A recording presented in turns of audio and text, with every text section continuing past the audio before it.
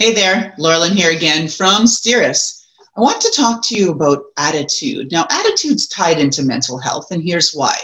If you wake up and your first thoughts of the day are like, ugh, it's awful, I hate my life, I hate my job, I hate school, I hate my family, I hate everything, you're gonna feel pretty crummy for the rest of your day.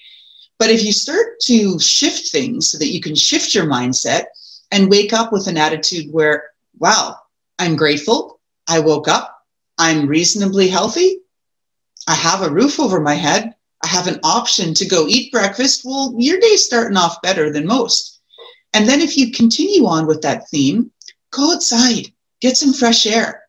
Do you hear birds singing? Can you smell some flowers? Do you see the beauty that they bring to you? Are there some pretty butterflies that fly into your line of sight? These are wonderful things. Take a moment to absorb them and just give yourself that chance to recognize that there is beauty out there in the world and things can be better.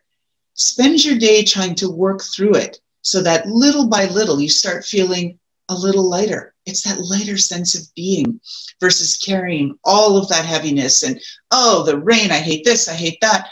Focus on the things that you do like.